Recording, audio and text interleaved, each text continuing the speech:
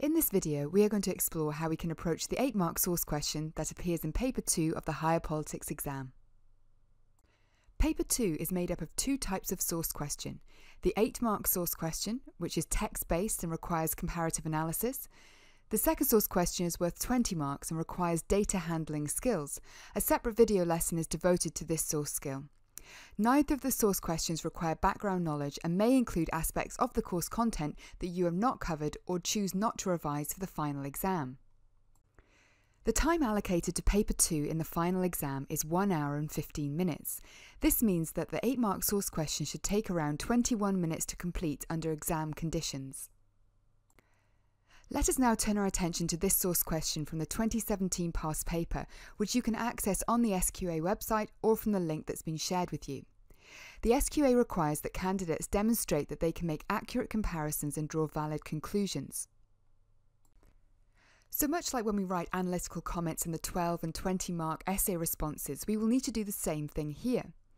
You will remember that analytical comments may involve identifying areas of difference, identifying areas of similarity, making evaluative comments on the extent of these differences and similarities, and commenting on the consequences of these differences and similarities. It is worth bearing this in mind as we read the information in the sources. So let us turn to the question first. The question asks us to compare the cases for direct and representative democracy. It also tells us that we must identify 3 points of comparison. We should think about themes, aspects or features when we are trying to identify these 3 points of comparison. The final instruction given in the question is to reach an overall conclusion about what we have read about direct and representative democracy. It may be tempting to add in our own knowledge here, but since this will not be credited, this is not advisable. Let's begin by reading the first paragraph in Source A, which presents the case for direct democracy. As you listen to me read it, or read along yourself, try to think of one word that sums up what the paragraph is referring to. Direct democracy is when citizens are expected to fully take part in the political process and take the decisions that affect their lives and the lives of people in their country or state. Direct democracy works best in small communities. The most reference is in ancient Greece and in the city of Athens, although more recently the small cantons of Switzerland have allowed their citizens to regularly take part in direct democracy. In addition, it is used in a number of states in the USA. In some of these states, the members of local communities are given a direct say over key decisions, whereas in others, such as California, voters have opportunities to directly make decisions through the frequent use of referenda. As a result, direct democracy is seen as being practical at local level. For me, the word that sums up what that paragraph is about is practicality. So I am now going to annotate this first paragraph with that word. This paragraph also refers to participation, so I'm also going to annotate the paragraph with that word.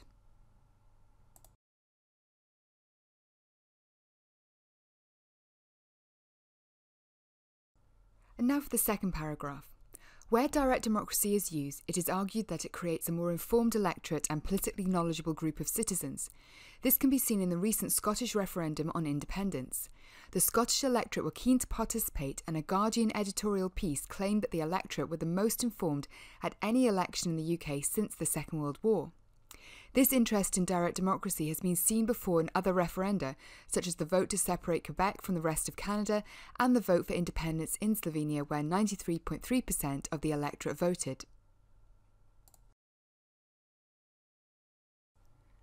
A word that sums up this paragraph would be information. So I will now annotate the second paragraph with the word information. And now for the final paragraph. Using direct democracy ensures that all decisions made are legitimate due to the direct participation of citizens. Consequently, the decisions are likely to be accepted as fair. Those who made the decisions are the same people who are affected by them.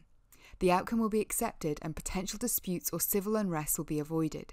This was the case in the 2011 UK alternative vote referendum, where 67% of the UK voted not to change the electoral system. As a result, the issue was settled and the Liberal Democrat and Conservative coalition remained intact until the next election in 2015. The word that sums up this paragraph would be legitimacy. And so I will annotate the final paragraph with the word legitimacy. So now I'm going to create a colour-coded key on the page. This will help me with the comparison element of the question. As you can see, there are 4 aspects discussed in source A. I've decided to leave out participation. The question only requires 3 points of comparison, and so I'm going to go with practicality, information and legitimacy. So if I now go back to paragraph 1, I want to find a good point within it that presents the case or promotes the idea of direct democracy in terms of practicality. I would highlight in the colour that I have assigned to the word practicality, which is pink, direct democracy is seen as being practical at a local level. And I would also highlight the examples presented in this paragraph, which add weight to this argument, so that would be ancient Athens and the small cantons of Switzerland.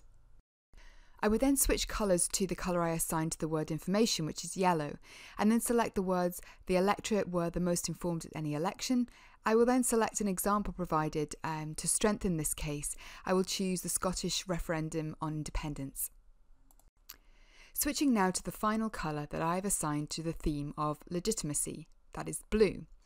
I will select the decisions are likely to be accepted as fair, those who made the decisions are the same people who are affected by them, and the outcome will be accepted and potential disputes or civil unrest will be avoided. While this feels like a laborious process, this is where the bulk of the 21 marks should be spent, so that your written response is coherent and focused. Let us now turn our attention to source B, which presents the case for representative democracy. We will follow the same steps as we did with source A, reading and identifying themes. So let's turn our attention to paragraph 1. Representative democracy is a limited and indirect form of democracy. Popular participation in government is infrequent and brief. Most commonly, participation is through voting in elections. This is how the electorate choose their representatives. The public do not exercise power themselves. They select who will govern on their behalf. So I think that participation would work here as a theme to sum up this paragraph. I will note this next to the paragraph. And now on to paragraph 2. Using a representative democratic system has many advantages. This includes adding legitimacy to the decision-making process. The decisions that are made by governments usually have a mandate given to the government through democratic elections. Voters legitimise the decisions made by representatives, and if the people do not like the decisions that are being made, then they can vote the party out at the next election. This mandate was clear in 2011 when the SNP won a majority government in the Scottish Parliament. The people had given them a mandate to hold a referendum on independence. The word that I would use here to describe this paragraph would be legitimacy. And now to paragraph 3. A positive division of labour is created when using a representative democracy. The electorate do not have to get bogged down in the intricate details of each piece of legislation. Most of the general public have no interest in spending time researching policy. Many would not have the knowledge, time or capability to research complex issues. The elected representative acts on their behalf and votes on issues in Parliament in the way that they believe their electors would want. This allows a better quality of legislation to be passed as it has been through adequate research, drafting and scrutiny processes by professional politicians. And the word I would use here to sum up what that paragraph was about would be information, so I will go ahead and annotate the paragraph with that word.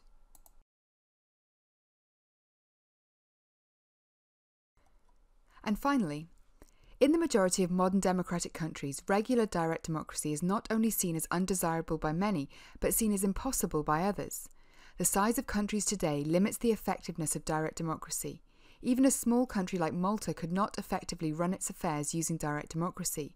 It would take too long to make any decisions. As a result, representative democracy is seen as the best system of government for today's countries, as their size makes this the most desirable system. Using representative democracy ensures that legislation can be made and passed effectively and practically in modern society.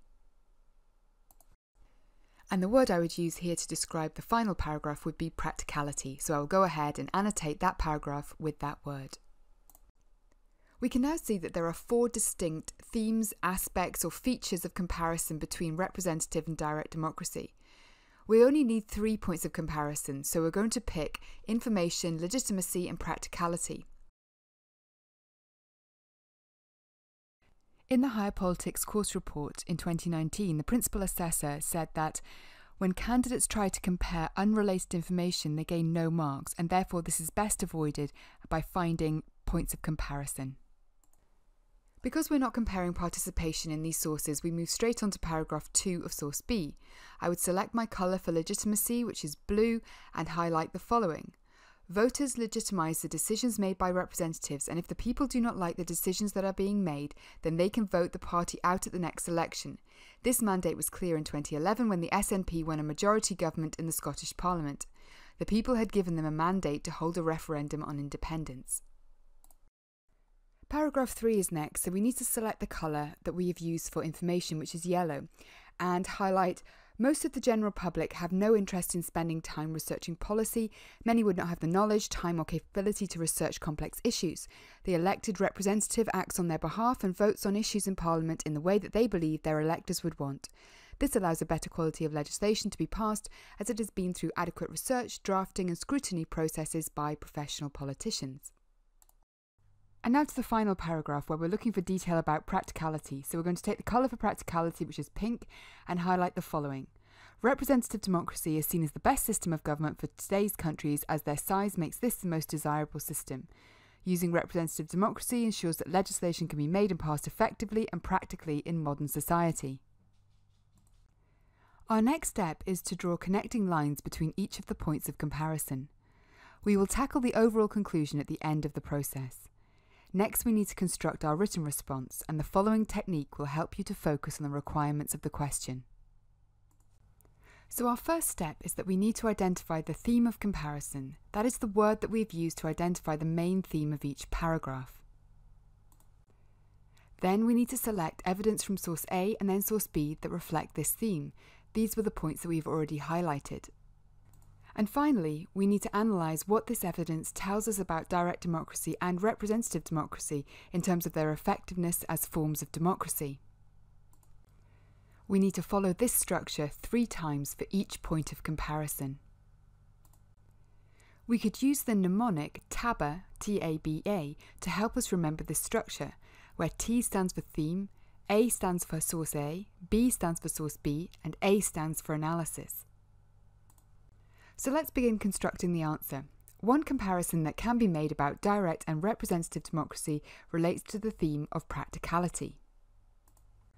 Source A states that direct democracy is seen as being practical at a local level and was used in ancient Athens and used currently in the Swiss cantons. Source B states that representative democracy is the best form of democracy for countries with larger populations, and that this form of democracy works more effectively and practically in modern society.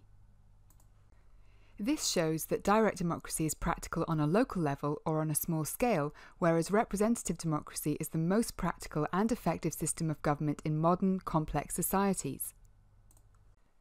And now moving on to our second point of comparison. A second comparison that can be made about direct and representative democracy relates to the theme of legitimacy. Source A states that because all citizens can make political decisions by expressing their views, decisions are likely to be accepted as fair and people will accept the results without disputes. Source B states that voters legitimise the decisions made by representatives, and if the people do not like the decisions that are being made, then they can vote the party out at the next election.